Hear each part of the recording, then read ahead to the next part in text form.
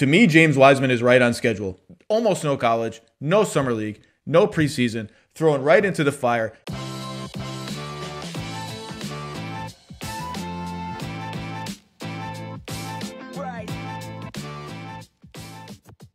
The number 2 pick in the draft, James Wiseman, Golden State Warriors starting center.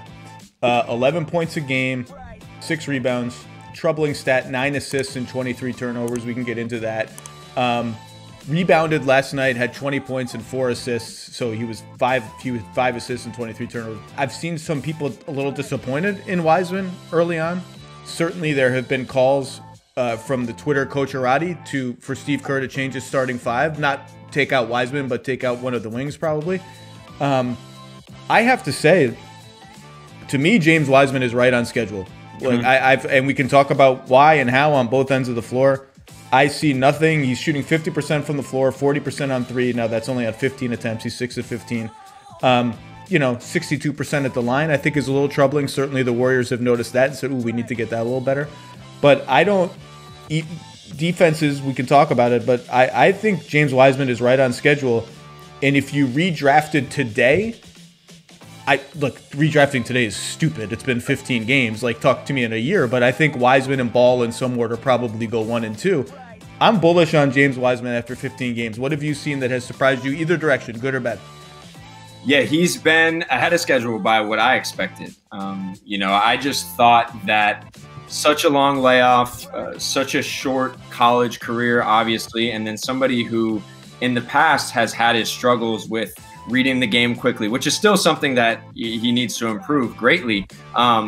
But just the fact that he's been able to come in and play 20 minutes a game on that caliber of a team, like, I underestimated just how lethal like his physical tools are, like just how he's in a class of his own. Like, it's ridiculous. It's ridiculous. Yeah, and just how impactful that is as a lob catcher, as a rim protector, as a rim runner when he is in position, and when he is playing like revved up like we've seen.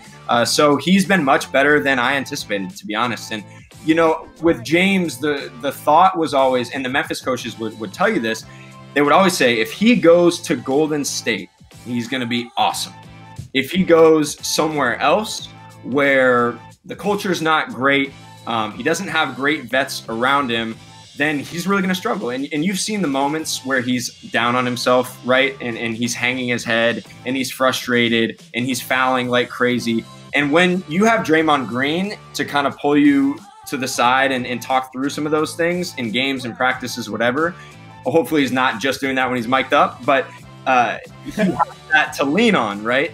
And so if he were in a different situation, I think we would probably see a lot more of the, catch in the mid post, hold, fall away jumpers, and the lack of rebounding and the lack of motor at times. I think that would be a little bit more apparent than it is in Golden State. And the reality is, like, if they're going to put 2 on the ball with Steph Curry, and then you have him as a diver. I mean, he had 7 dunks against the Spurs. You look at his line and it's like 20 points. He had this monstrous game. And then you watch the film and it's like open lob, open dunk, drop off for a dunk.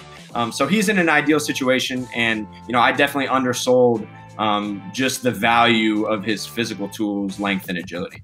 So the interesting thing about Wiseman, you talk about Draymond, it's very clear even from their public comments, the Warriors culture bearers, Steph, Draymond, and Steve Kerr, are going out of their way to talk about how they are putting their arms around James Wiseman, how he's and you hear their TV announcers who are basically part of the team. No, he's going to be the starting center for the next 10 years, the blah, blah. And it's a sign of a healthy organizational culture. It's a sign that Steph and Draymond are thinking beyond their time, even in Golden State. Now, they're also thinking, if we want to win the title at any point in the game, we're probably going to need this dude to get good fast. But they have the long view in mind with him. And that's really interesting. And it's awesome that they're saying that. And I think right now, absolutely, the plan is for James Wiseman to be a Warrior for life. I do think the Warriors are going to have to ask themselves, as they see Clay rehab from his second devastating injury in 2 years, are we a title contender next year with Steph, Draymond, Klay Thompson, James Wiseman, and this supporting cast? It's a hard question. I think it's too early to answer that question. I think their early returns are frankly kind of encouraging in that regard, but it is an interesting long-term question. But yeah, they clearly care about this guy. And to me, what's been most, the way he's struggled has been very rookie-y. Exactly the ways you'd expect for a rookie. Like, he has these defensive sequences where you can tell he's like, holy, these dudes are good. Like, like Dennis Schroeder hit a step back 3 against him, where he actually did okay and switched and like kind of contested it, and Dennis just nailed it in his face. And you could see Wiseman being like, whoa, these NBA guys. Jamal Murray caught him with a hesitation dribble, and you could just see again, like, he's digesting, all right, these guards are really, really freaking good.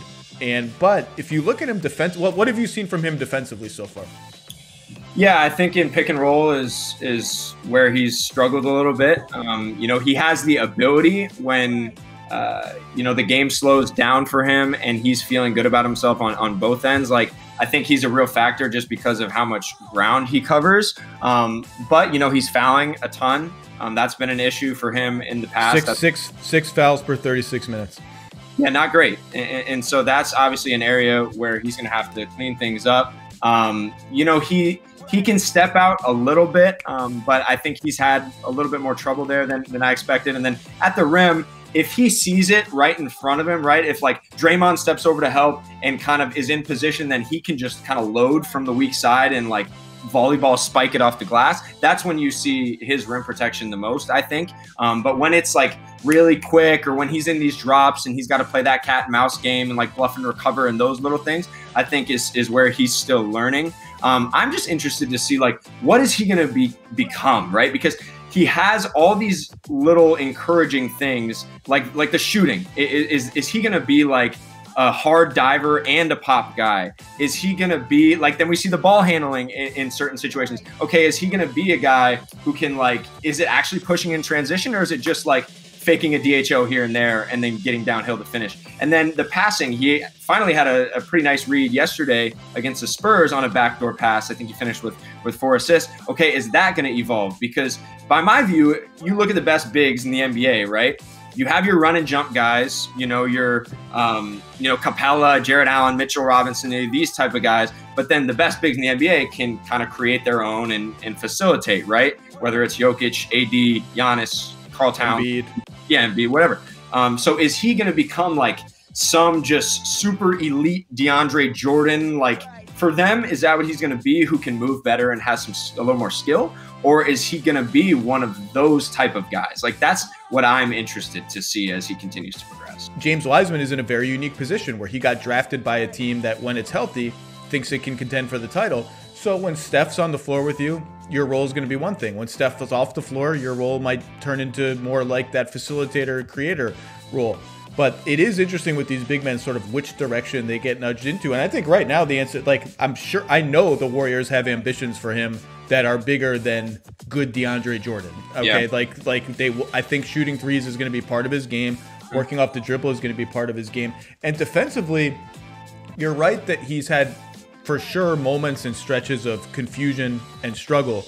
But again, to me, they are happening in ways that are exactly how you would expect them to happen. They are not alarming to me at all. In fact, I see just as many possessions where he gets low in a stance against the pick and roll and effectively guards 2 guys at once, deters the ball handler, doesn't lose track of the roller behind him, he's had some closeouts on shooting bigs where he gets back to them and keeps on balance. They can't blow by him off the dribble. Now, he's also had, like, he was super late getting back to Miles Turner a couple times when he should have been much earlier. That's personnel. That's feeling it all out. Those are the mistakes that's going to happen. He's definitely let some offensive rebounds go because he chases blocks that he has no chance to get, which, you know, a lot of big men who are sort of empty calories guys do that.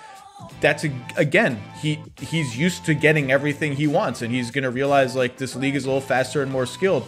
But all of those things are exactly on schedule for a rookie big man who, like you said, almost no college, no summer league, no preseason, thrown right into the fire. He's got Draymond yelling at him all the time. It's not easy. I think he's been really bullish.